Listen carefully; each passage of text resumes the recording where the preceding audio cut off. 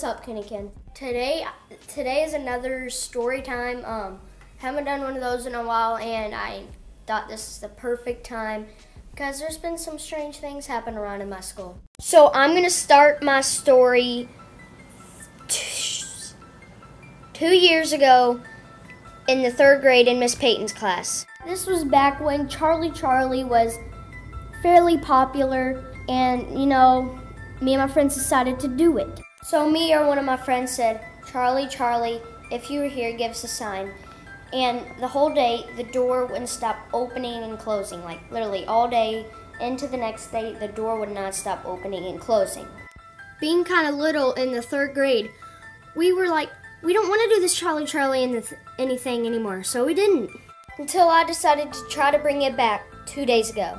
So I was in the library, and I said, Charlie, if you're here, give us a sign. The pencil fell down. I look up to the top in the library on one of the shelves, and a project fell over. And we kept asking him other questions, and he kept answering. But at the end of the day, my friend Jackson came up and said, Charlie, are you stupid? No hesitation, went straight to no, hard. So when I went back home and it was time for bed, I heard screaming down my hallway.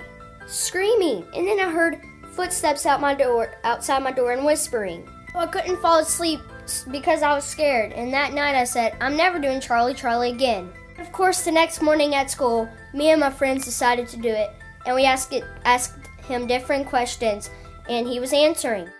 And then at lunch, my friend said, Grandpa, move the pencils if you are here. And the pencils moved. You can talk to your old ancestors that are dead. So I said, Mimi, are you here? Because I was talking to my great-grandmother. And I said, move the pencils if you love me. And the pencils moved. And then later that day, I remembered the person that owns the land on my school. He died, and his name was Charlie Bess. Me and my friends were freaked out because that's crazy. And that's the end of my story time today. So guys, as you saw, I just did a story time on Charlie, and it was different because I played music and I moved around my house. Let me know if I do another story time you want to see it like that or like a freaky story, which you should go check that out. That was my clown story time. So in the future, Lil Lance, he's coming back, and he's probably going to roast some kids at my school. But that's it for today. Bye. See you. Bye.